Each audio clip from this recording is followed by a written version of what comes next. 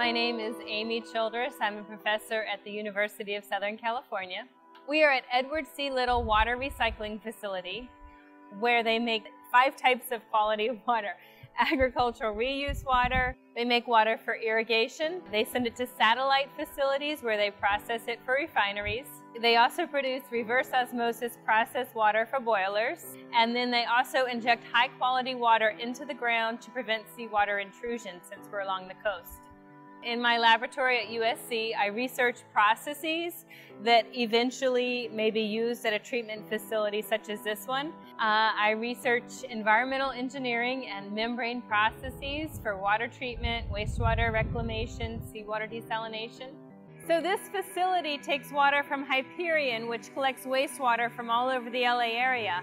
And that water would go back out to the ocean after it's partially treated. This facility takes that water in, treats it to a higher level, and then we can reuse the water instead of just sending it off to the sea.